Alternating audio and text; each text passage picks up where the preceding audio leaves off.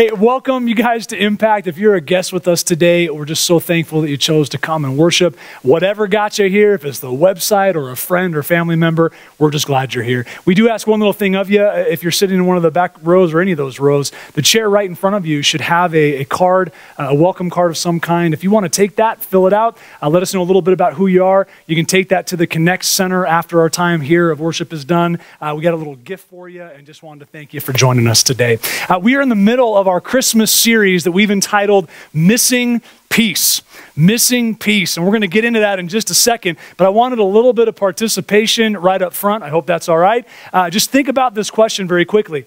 Looking back on your childhood, growing up, what was the greatest Christmas gift you ever received? Think about it. You got it? All right, tell somebody. Turn around, talk to somebody, let them know. Best Christmas gift you ever received. Come on, conversation. You guys are staring blankly. It may be next to your family. That's all right. Let them know what that gift was. Best Christmas gift you ever got. All right, we got it. We got it. Some of you guys still waiting for that best Christmas gift? Hopefully, yeah, okay. Give me some. What are some of those that you guys shared? A trip to Hawaii? Man, I need to step up in my Christmas gift giving. That is amazing. What else? What's that? A dog. That is so very cool. What kind of dog? All right, very nice. Do you still have it? No. Did it die? Oh man, that's just depressing. Where am I going with this? Terrible. What else? What other gifts? An easy bake oven. I remember those. Those were good. I didn't know how to use them, but I remember them. Any other good gifts here? You? Oh, James. Bye, James. Yes. The gift is you're leaving. That's good. What else? Any other gifts? I like the PlayStation 1. Okay, all right. Now we're getting real. This is good. Best gifts. Yeah, I had some people say a child. That's a pretty good Christmas gift. Other people said marriage. So you had people proposing on Christmas Day. They'd seen one too many Hallmark movies, I guess. That's what happens. Luke, that was you, right? Right on. Yeah, we have different things that we'll give and receive during the season. And you know, it's a fun part of the season, isn't it? A fun part of Christmas. It's a great part of the experience of everything that we look forward to during Christmas time. But guys, here's the thing. Something that is a great part of Christmas should not become the ultimate part of Christmas. And not just the ultimate part of Christmas, but the ultimate part of our lives. This series that we're going through entitled Missing Peace, we've been taking a look together at how many times you and I, during this season in particular, feel so overwhelmed and so stressed because we have removed Christ from his rightful place in our lives and put something else at center. Christmas is a time where we are celebrating the birth of Jesus Christ, the incarnation, the Son of God stepping into the world. And one of his names or monikers is the Prince of Peace. When the angels came and heralded his birth, they proclaimed peace on earth. Not just to the world, but to each and every one of us individually. And so it is tragically ironic that on the time where we celebrate the birth of the Prince of Peace, it's for many of us the most stressful, overwhelming time of the year. How do we recapture the peace that Christ came to bring? Last week, we talked a little bit about how to start thinking about the different components of our lives, because we all have responsibilities. We have family relationships, we have friendships, we have work responsibilities. Some of us have school. We have all these different things that are parts of our lives, and they're all there overwhelming us and crushing us. And so we try to prioritize, don't we? We try to make this list. Okay, God, you need to be first, and then maybe my family, and then my work responsibilities, and it goes from there. The problem with our priority list is that we move from one to the next. And when we're in the second one, we no longer really think about the first one. It is compartmentalized, but life is not like that, is it? It all touches on itself and touches together, and it's all intertwined. So a better way of thinking it, as we discussed last week, is to think about our solar system. Think about the sun at the center and the planets revolving around it. And each planet can represent a different facet of our lives. The key is not to prioritize Jupiter over Saturn.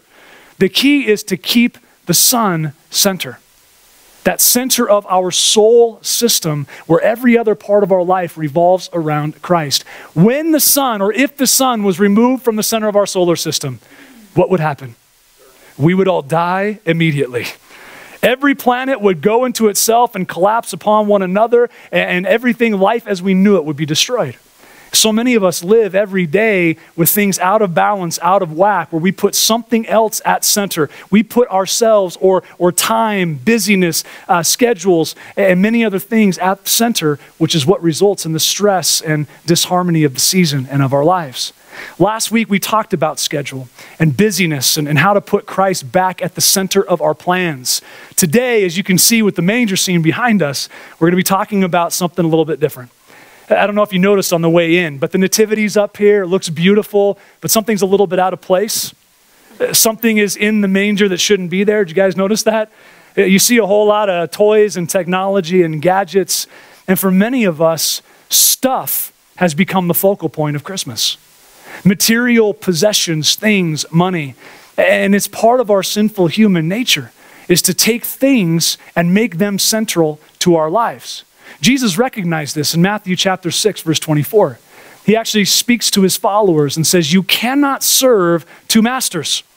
You're either going to love the one and hate the other, or you're going to love this one and hate the other. He said, you can only serve God. You cannot serve God and mammon. Now, the word mammon in the Greek means not just money and finances, currency. It means material goods of all kinds. It's the stuff that we tend to focus on. And for many of us, it's not just during Christmas. It's throughout the year. The number one source of conflict for most couples before they get married, during that dating and engagement period, you know what the number one source of stress and conflict is? Money. After they get married and extending even decades into their marriage, you know what the number one source of conflict is? Money. Nothing changes. Marriage changes nothing. Likewise, Christmas changes nothing. Christmas doesn't take financial stress away. Can I hear an amen? In fact, it amplifies it, doesn't it? It takes all of the stress that we already feel, paying bills, watching that checking account balance go down day after day, and it simply creates it and makes it worse. Because now we have to get gifts and get everything people are wanting, and it can be overwhelming. All too often, we put mammon and things in Christ's rightful place. We make this season about it. Why did Jesus warn against it? It's because we look to material possessions and finances far too often. We look to those for everything we should only be looking to God for. We want to receive our safety, our sense of security and stability, our hope for the future, our sense of provision, our happiness at any given moment. We look to things for that instead of looking to those things for the only true source of hope in life, which is Christ himself. And that's why Jesus gives that warning. How do we move Christ back to center? That's what we want to talk about today. I want to do a quick plug for one of the tables you'll see out front. Part of our winter groups launch that's happening in January that I hope you're a part of, by the way. Here at Impact, we are all about community. That is our desire. We believe that this Christian life is not just about what we do here on Sunday mornings. You in agreement with that? This is a great part of discipleship and what it means to follow Christ, worshiping together and learning from his word. But we also believe that discipleship happens best in genuine biblical community, where you are known by others and they know you. Sometimes we can slip in and out of church here on Sunday and no one even knows the difference. But when it comes to community, who is your spiritual family that encourages you and supports you? That's our heart, and we hope you take that step to enter into community. So we have our big groups launched, a 10-week commitment where you can sign up for an impact group or a men's or women's study, a marriage group, and have that kind of encouragement. But one of the groups we're offering in January is Financial Peace University. And the whole idea is to study the Word of God together. It's this curriculum that Dave Ramsey put together that some of us in here desperately need to reestablish the foundation of biblical principle and biblical practice when it comes to the monies God has entrusted to us. And so if you're drowning, if you're stressed out, if you're losing sleep because of your financial situation, if your marriage and other relationships are suffering to some degree because of the tension financially in your home, if you are dealing with physical manifestations of stress because of that, you need peace. You need to go and say, God, how do I need to change my life and my approach to finances? So please do take advantage and stop by that table afterwards. I'm going to get into Matthew chapter 2 here, Matthew chapter 2, and I'm start reading in verse 1, and we're going to learn from the example of some very wise men that the Christmas story reveals to us. I want to start, though, with this great quote by the wonderful theologian named Dr. Seuss. In his book, The Grinch, maybe you've seen the movie, but he ends the story this way. Maybe Christmas doesn't come from a store. Maybe Christmas, perhaps, means a little bit more. Let's talk about the little bit more it means. Matthew chapter 2, verse 1. Now after Jesus was born in Bethlehem of Judea, in the days of Herod the king, behold, wise men or magi from the east came to Jerusalem, saying, where is he who has been born King of the Jews? For we saw his star when it rose and have come to worship him. When Herod the king heard this, he was troubled, and all Jerusalem with him. And assembling all the chief priests and scribes of the people, he inquired of them where the Christ was to be born. And they told him, in Bethlehem of Judea. For so it is written by the prophet, and you, O Bethlehem, in the land of Judah, are by no means least among the rulers of Judah.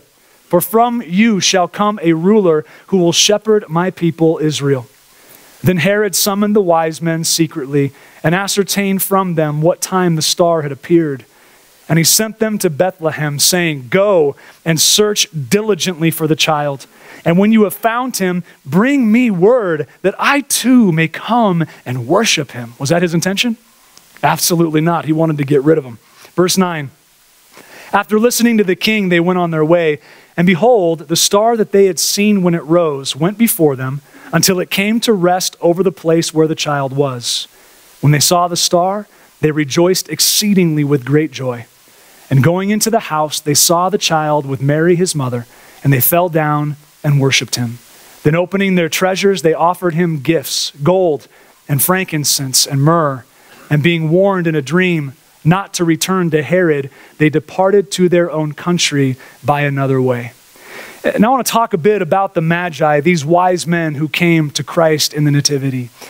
First of all, we know that most often these Magi are placed at the birth of Christ, at the scene in the manger. We see here a nativity that's got some silhouettes behind us and a dude with a crown. See behind me? But if we studied the Christmas story at all, you may be aware that the Magi were not at the manger scene, at the nativity itself. In fact, they probably didn't step onto the scene here in Matthew 2 until Jesus was upwards of 2 years old. And we know this for a couple of reasons. Number one, we read in verse 11 that the Magi entered the house, not the barn or the stable where Christ was born, but into the house that he lived in Nazareth or in Bethlehem. And then we know also that for a couple of years, there were rumors of the Messiah being born, and that Herod, when he heard about the Christ child's birth, gave an order later in Matthew chapter 2. What was the order? To have them all killed. And he specifically said, after ascertaining what time the star appeared and when the Messiah or the Christ child was born, he ordered that every male child 2 years old and younger be murdered. And so we know that that was a basic time frame. And so that's what we know about the timeline. The rest of what we know is very sketchy, but we make some assumptions here. Traditionally, we believe there were 3 magi, and we do that because of the gifts that they gave, but the actual number is unknown. There could have been 3,000 for all that we know. We don't know how many there were. Most likely, they came from the region of Persia, and they were very familiar with the prophetic writings of both Daniel and the prophet Balaam, who spoke to when the Christ was going to be born. Church history actually gives the Magi names. Maybe you've heard these: Caspar, Melchior, and Belteshazzar. And we know for sure that their ability to discern the stars and their extensive nature of this expedition that they went on to find the Christ suggests they were very wealthy and had great resources and funds to be able to go and just leave everything and go seek him out. We also know that they were wise and educated in their understanding of astronomy and the stars. And we can assume that they were men of influence and power in their region, which is why they're often referred to as the 3 kings who came to seek out Christ. But all of this, to be honest, is really kind of speculative. We can make assumptions, but the things that we know for certain that are revealed to us is, number one, why they came, and number two, what they brought with them. And that's what I want to talk about today. The first is why they came. They told Herod why they were there. They left no mystery to it. They said, we have come to find and to worship the King of the Jews, the Christ child. They came to worship Jesus Christ. And this is very significant, that this group of Gentiles, with all of their wealth and power and influence, risked it all and left it all behind so they could come and see and worship the Christ. They had him at center of their thoughts, of their future planning, of their money and finances, of their lives. And we can learn from their example. Far too often we lose sight of Christ's rightful place. And even as we come to worship him, we worship in song, but not with our lives. How can we follow the example of the Magi? What did they do that we can learn and glean from? First of all, I want to make observation here.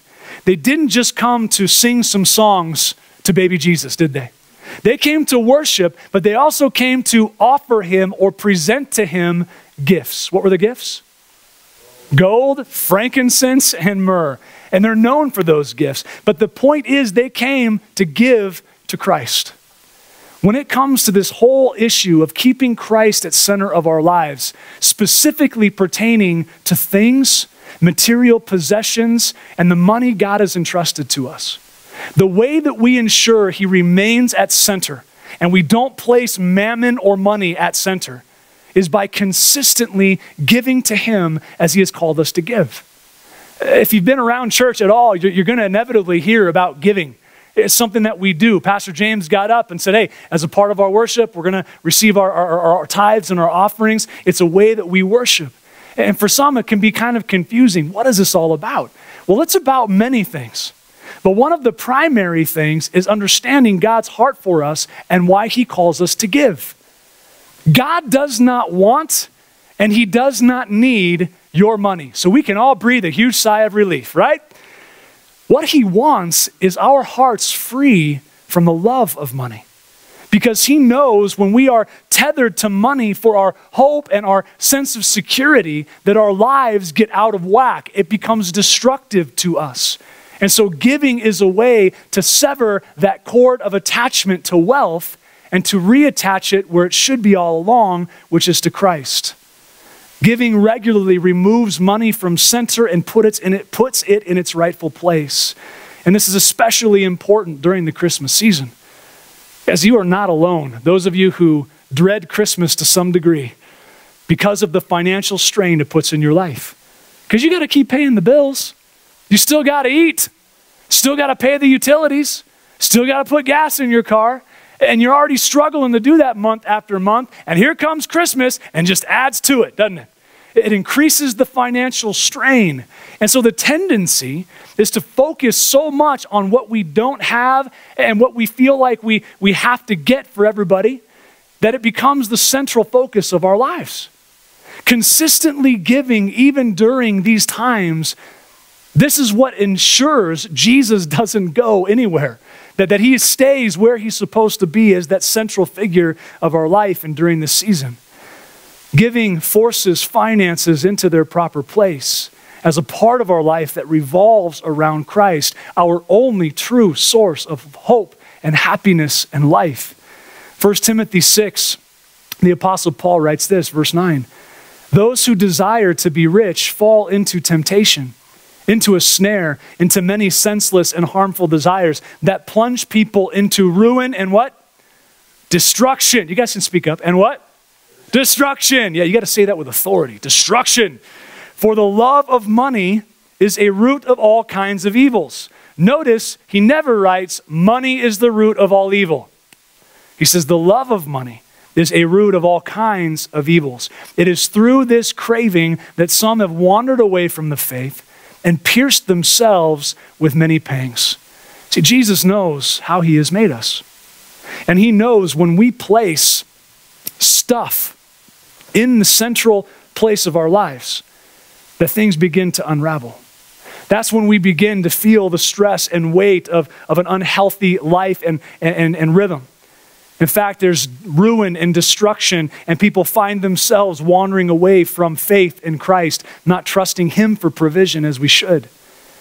When it comes to this area of our life, most of us would have to admit that we have a little bit more in common with Herod than we'd like.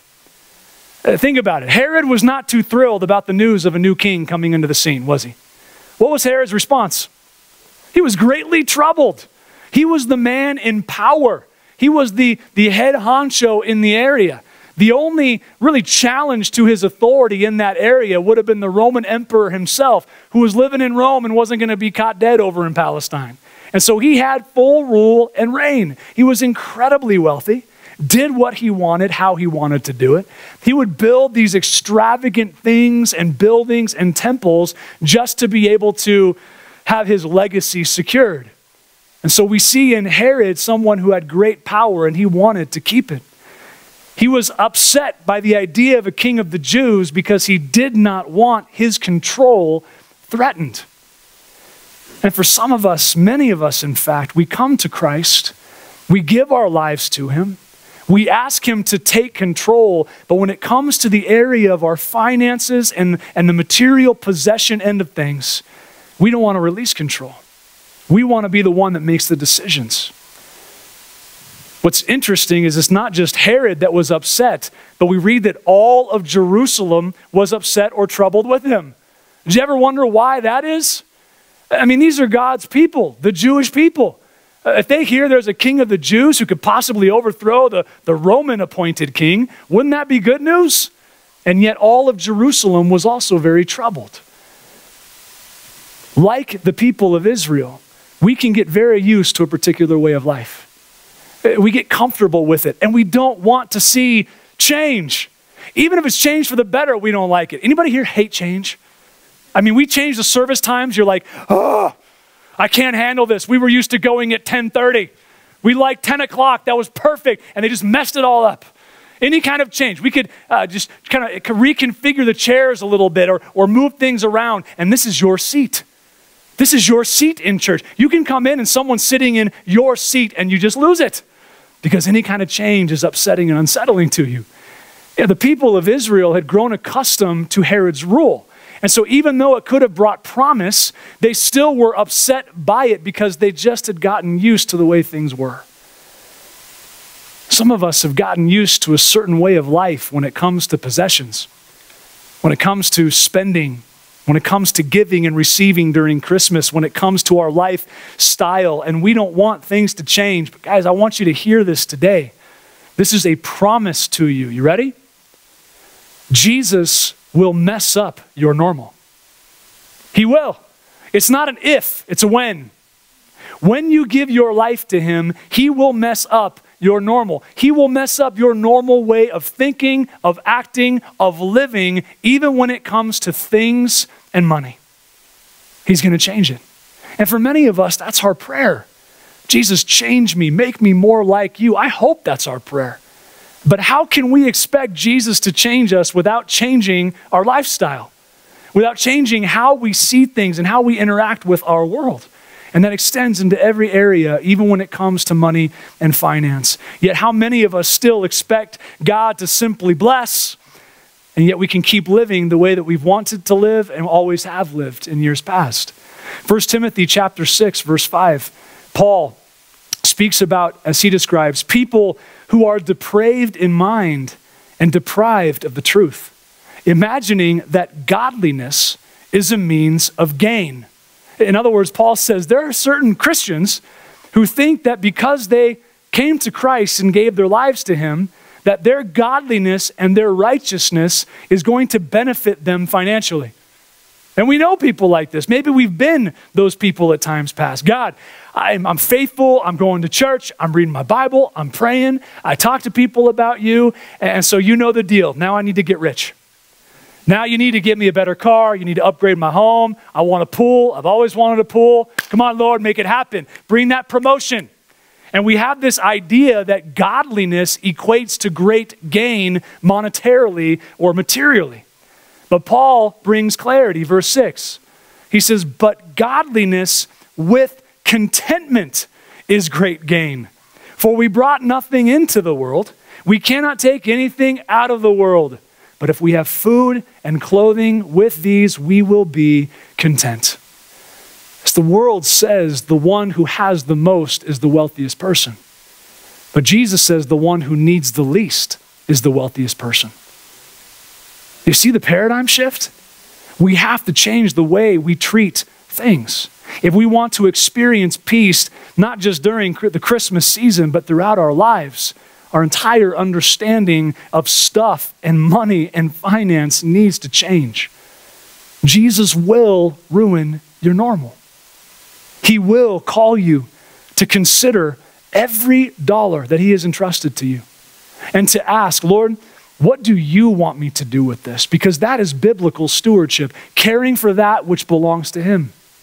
He will call you to live more simply in order to give more extravagantly. He will call you to give more than you're even really comfortable giving. He's going to take you past that boundary. We've all got boundaries of obedience we feel pretty decent about. And Lord, this is where I'm comfortable. I'm going to go ahead and give this. And Jesus says, great, that's your starting point. Now grab my hand and let me take you where I want you to go. And he's going to unsettle and unnervous. That's who he is and what he came to do. That's what the story of the rich young ruler is all about. Guys, remember the rich young ruler in the Gospels? He came to Jesus, a wealthy young man, and he said, Lord, I want to follow you. I want eternal life. How do I get it? And Jesus said, well, keep the commandments. You know the commandments, keep them. And the young man responds and says, well, I've done that since I was a youth. I've always kept the commandments. So what else do I need to do? Jesus said, okay, well, you lack one thing. Go and sell everything that you own. Everything. Not just 10%. We're not talking a tithe here. Give everything to the poor, and then come, you'll have treasure in heaven, and you can follow me. We read that the young man went away saddened and disheartened because he was very wealthy, and he was unwilling to let go of what God had called him to let go of. And this is what we do. We hold so tightly to what we feel we want and need, that as God is trying to bring blessing to our lives, literally pouring these blessings down, we can't grab hold of them because they don't look like we want them to look. Sometimes they're wrapped in pain.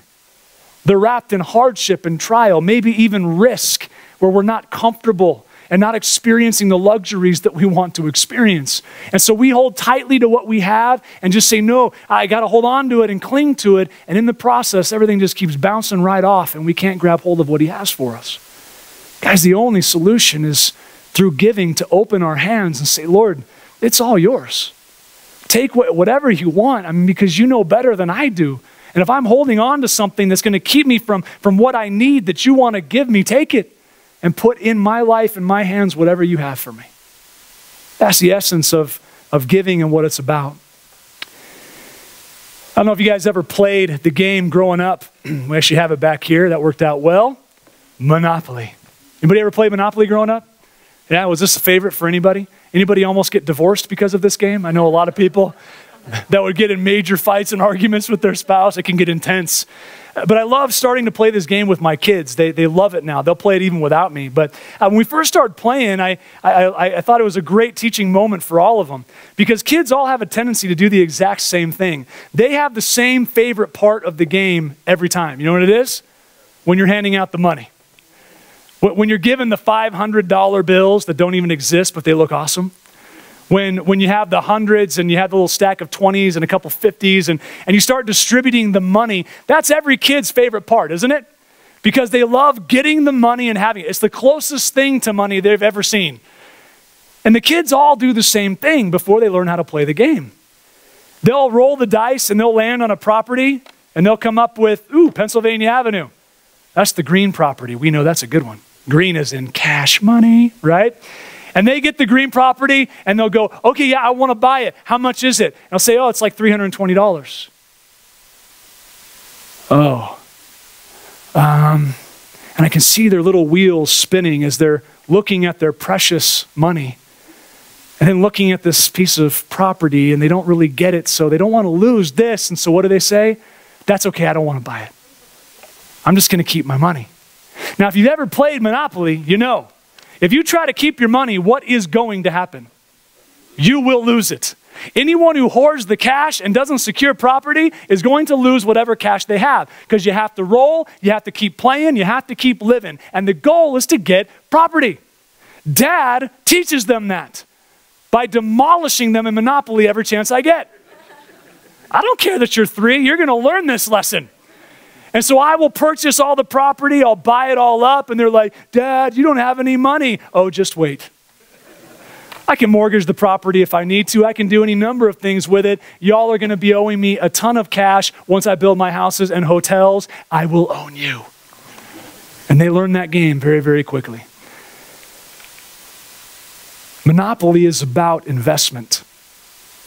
It's about releasing what you have now in order to secure something you have that will secure the future and provide for that future. And we all get the concept of investment, but guys, we've got to grow up in our thinking spiritually.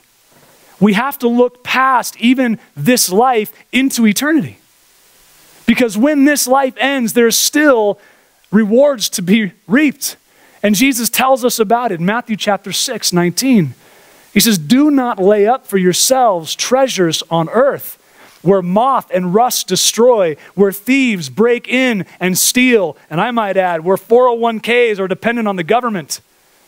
But lay up for yourselves treasures where? In heaven, where neither moth nor rust destroys, and where thieves do not break in and steal. Jesus says it's about investing there. Not in the last 10, 15, 20 years of our lives here on this earth. That's how we keep Christ center. It's how we experience the peace that we have been missing in the area of our finances. And guys, I am so grateful that I'm a part of a church family filled with people who understand this, who faithfully invest into the kingdom of God. When they would love to have a little bit of extra cash, especially during the Christmas season, but they understand, no, it's not about that. If God blesses me with more, it's so that I can give more. And because of that, the ministry and mission of this local church family has been something that has been just a privilege to be a part of. You know, this last year in 2018, we were able to baptize 28 people as followers of Christ. That's a big deal, isn't it? In fact, there is no bigger deal. That's what this is all about. You know, we can get so caught up in all these other things, but the only win is discipleship. It's making Christ followers. And when someone not only just raises a hand, but stands and says, I want to be baptized so the world will know I'm a follower of Jesus, that is what this is about. We have hundreds that are experiencing biblical community, sharing life with one another and growing together in Christ through impact groups and men's and women's and marriage studies. We've got our youth group and our kids ministry that is continuing to grow and sharing the gospel with our young people. This past summer, we had 130 kids at Vacation Bible School, some of them hearing the gospel for the first time. Now we usually average around 115 to 120 kids every single Sunday. You can be praying for our kids workers because that's what's going on next door. Celebrate Recovery has been able to encourage those struggling with not only addiction, but all kinds of hurts and habits and hang-ups. We have a new ASL ministry, sign language, that's able to share and communicate God's word to those that are hearing impaired. That's during third service, by the way, if you know someone who's in need of that. But it's not just what God's doing in our church, it's through our church. This last year, we gave more than 5,000 pounds of food to those who are hungry and in need here in our community. You know where that food came from? You, the people of God, the church here at Impact. We've been able to give thousands of dollars to those who are in need in this church family, people that needed food themselves, that were worried about their utility bills being so overdue they couldn't pay them, and their air conditioning being shut off in the middle of our summer here in Menifee. And that's not a pretty picture. And we were able to help pay those utilities, even cover funeral expenses for someone who couldn't otherwise afford it. Again, we were able to do that because of the faithfulness of this church family. Last year, we were able to give $32,000 to support the work of our missionaries throughout the world. Cambodia, Zambia, Africa, and the orphanage there with Breath of Heaven. Haiti Endowment Fund and the ministry there that is numerous and all kinds of things, from medical clinics to pastors training to investing in young people. You name it, they're doing it. Incredible ministry. Even here in our local school campuses through Student Venture, $32,000 able to support the work of God through those ministries. And that doesn't even include the above and beyond stuff, like the chairs you just heard the praise report on. Ted Lawler coming in saying, we need chairs for our new church. Impact saying, got it, and taking care of it. Even the boxes maybe you saw out front, I think they're still set up out there.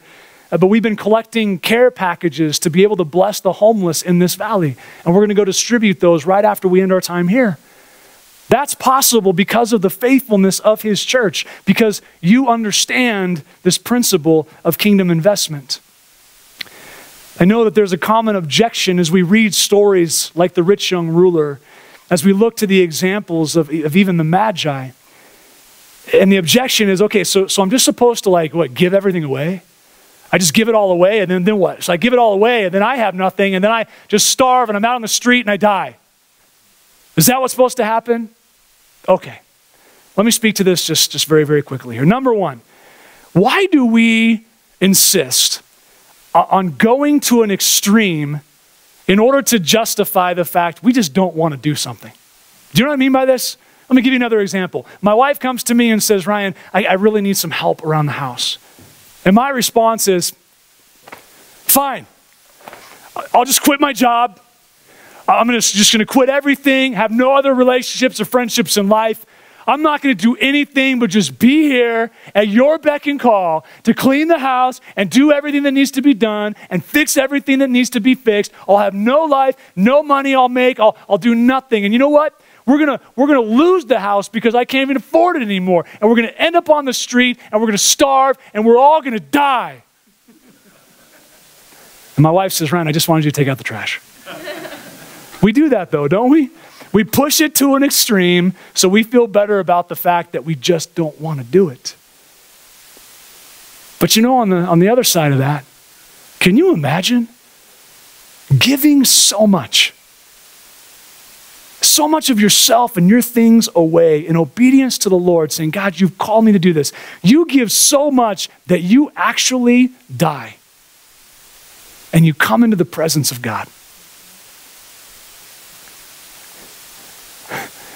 Oops. Jesus, I gave so much that I died and I'm here with you. Wouldn't that be the way to go? I can't think of a better way to come into his presence. That would be awesome. So you have no excuse. Got it? None of us. I completely derailed. Where am I? Okay, here we go. The example of the Magi gives us something also very tangible. I want to close with this, which means no more than another hour or so. The Magi are known for the gifts that they gave. The example of worship and keeping Christ at center by giving to him consistently as we need to do. But the nature of their gifts is also telling. What it reveals to us is that we're also called, as we give to others, to give to them intentionally. To consider how we are giving and why we are giving and to do it as God has called us to. Let me explain what I mean here. The gifts that the Magi gave were gifts of gold and frankincense and myrrh. Keep in mind that Jesus at this time was probably 1 to 2 years old. Do you know any 1 to 2 year olds that would really love to have their own stash of gold and frankincense and myrrh? Toddlers' minds are on some other things, aren't they?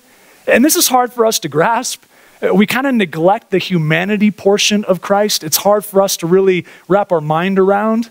This whole idea that he was fully God, yet also fully man. That means he was a 2-year-old, a toddler, running around, little saggy whatever version of Nazareth diapers were at the time. And he wanted things as a toddler, I'm sure, that were far different than gold and frankincense and myrrh. These wise men came to Jesus, but they offered him gifts that meant more than just making him happy in any given moment. The gold was a gift for kings. And in this gift, they declared that he was not only the Prince of Peace, but the King of Kings. The frankincense was something used to place on the altar as an act of worship and sacrifice, and the priest would offer it in the temple. And through this gift, they were declaring that Christ was our great high priest that made our relationship with God right again. And not only that, but he was the one worthy to be worshiped. Myrrh was used in the embalming of dead bodies, preparing them for burial. And in giving this gift of myrrh, they were declaring he would be the one that died for the sin of the world so that we could be forgiven and have life. These gifts were significant, not because they were what toddler Jesus asked for, but because they spoke about who he was. We need to be better about how we give. We need to be more intentional. We need to think past just whatever their wish list might be, and we get them from our kids and maybe from our spouse and friends, and it happens. When you really stop and think about how many things we've purchased, gone into debt to get, and bought for another person that end up in a pile in some corner of a closet, that end up in a garage sale, that end up on a garage sale, or on any other OfferUp or Facebook marketplace site, it's kind of discouraging, isn't it? We spend so much, and it just gets set aside. And we do the same as people give to us. There's wear and tear, and it doesn't mean as much as it did initially. The gifts the Magi brought Jesus had nothing to do with what he wanted.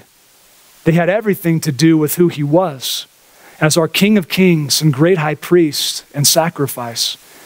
What would the gift portion of Christmas look like if you and I gave and received things that focused on who someone is, not just what they wanted? How would it change? How would it change our budget? To actually step back and say, Jesus, what have you called me to give to these people? I know what they're asking for, but what do you want me to give? We don't pray about that. We just hear what they want and try to get it and even go into debt to make it happen. But to step back and say, Lord, this is what they're wanting, but what do you want them to have? And to make the gifts about who they are and about who Christ is making them. To answer the question I asked you all before we started today, my response to the greatest gift I've ever received from my childhood, I think back to when I was 13 years old. And that past summer, I had gone to a little Christian camp and conference, and the faith of my father and the faith of my mother that I had been raised with became my own during that camp. And I had an encounter with the Lord, and he was real, and I gave my life to him, and I got so fired up about knowing Jesus more.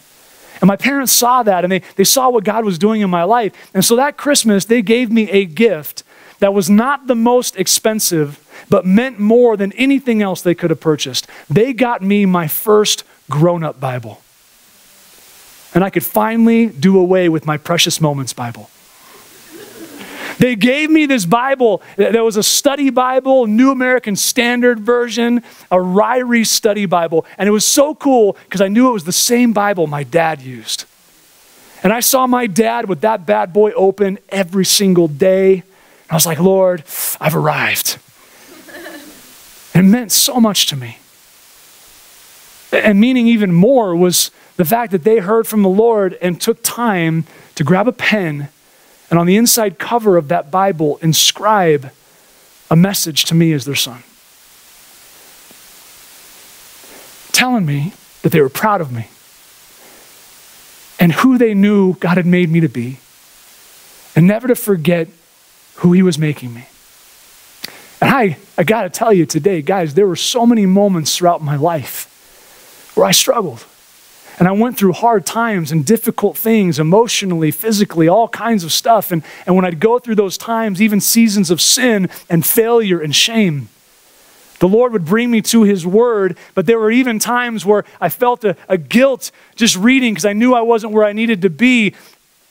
But then he'd bring me back to my parents' messages. That was just his word in a new way through them. And I have them memorized. I can't forget them. And they've been with me throughout my entire life. They're not the words of God. Please hear me. There's no comparison. But they were so significant to me and helped me through such difficult times. We need to be more intentional with our gifts. To ask the Lord what it is he's called us to give instead of just getting everything on the list. And on the flip side of that, parents in particular, there are times where we get things for our children and even for friends and for family members that can actually have a negative effect on who they are and who they're becoming. And we don't intentionally do that. We get them what they want, and in getting them what they want, we inadvertently give them things they should never have. How often do we as parents get at Christmas time for our children the gift of apathy and laziness wrapped in a Nintendo Switch? How often do we give our children social dysfunction and a window to sexual temptation by giving them their smartphone at a much too young age? Do we give them a sense of entitlement like the world owes me for existing by going into debt every year to make sure we get them everything their little heart desires? I know any kids in here today are like, Pastor, shut up. But this is something we need to talk about, isn't it? As parents, you know this. There are times where even when it comes to Christmas, we need to look at the list and say, guys, this is great, this is great. These things here, no. We're not doing that. And here's why we're not doing that. These things aren't bad. Please hear that. This is not an anti-Nintendo Switch message. It's simply saying, have you asked the Lord about it? Have you asked him what the implications are for your kids, for your siblings, for your spouse, for your friends? Is it going to do damage to who they are, or is it a part of what God has for them and for their lives at this time? We need to give better. We need to give wisely, as the Magi have demonstrated, and say, Lord, what is your plan? Because that's the heart of God. It's who he was, who he is, and what he did for us. Even when you look at the gift, the greatest gift we have ever received, the gift of his son. He did not give us what we wanted.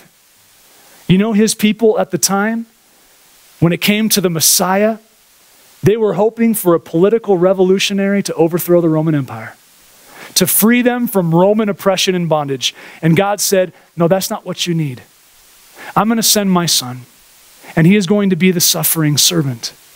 And he's going to show you what a life surrendered to me looks like, and he is going to die on a cross so that you can be freed, not from Rome, but from sin. So that you can be forgiven and changed, because that is your greatest need, and it's who I am making you as my people. We need to follow his example.